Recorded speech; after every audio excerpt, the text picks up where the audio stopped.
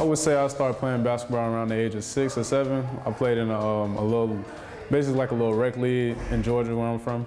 I actually don't know. I used to be a 3-sport athlete. I used to run track, play football and basketball, but over the years, I just started growing into basketball and I started putting my main focus on basketball. I would say that my dad inspired me to play basketball because he was always like, when I was growing up, I watched him play. Like he played in the YMCA men's league, and so I used to always go to the games and just watch him play, and then he just put a basketball in my hand. And then ever since then, I just fell in love with it. Currently, one of them would be Derrick because he's my favorite point guard in the league. Whenever he's playing, I like the way he plays as far as like playing explosiveness. He know how to attack his man, run his team. I like Kobe also because Kobe, he just has that winning mentality. Like he knows when to take over the game. I'm trying to get that a part of my game. That would be. And then my favorite college player right now currently would have to be a player called Bartow. He's a guard at the University of Miami, number 15. And he's really my favorite guard because we're from the same place, so he was somebody to look up to as I was coming up. The recruiting process, it was real tough. Like I went from playing with a team called D12 Warriors in 10th grade. It was like a real high major D1, not D1, but real high major AAU team. We had a couple players on our team that was getting highly recruited. I think that's when I first started getting noticed. And then last year, I played with a team called Q6. And then, we went to a couple tournaments, started getting recruited by a couple high major schools, a couple mid-majors. Eventually, I ended up choosing Wofford College that's in Spartanburg, South Carolina. I would say I had to choose them because the coaching staff, they reminded me of the coaching staff here at Bartow.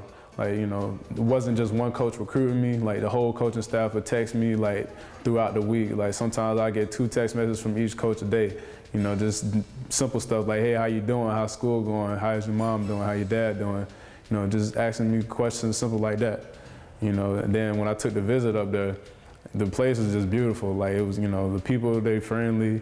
The team, they all, laid back and, they know how to have fun and stuff like that. And so basically it just reminded me so much of Bartow to where I was just like, this must be the place for me. Only God really knows what the future holds. Hopefully, it's in his will that I get to go to college, pursue my dreams in playing basketball.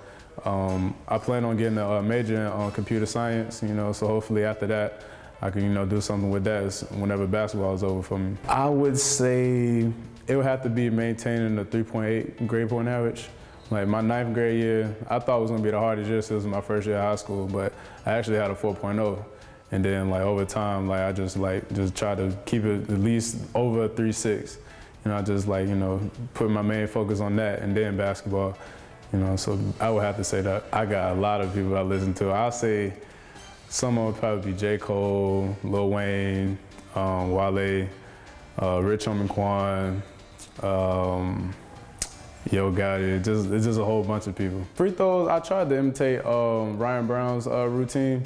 It's not exact, but it has some similarities as far as how many dribbles he take, the spins that he used.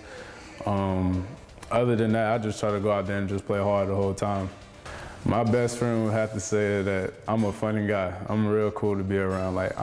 I may be quiet, but whenever I know you and the real me come out, then you have a real good time being around me. I like to joke around, just have fun, just live my life basically. I would say the one word to describe me would be driven, because no matter how many accomplishments I make, I'm always striving to be better.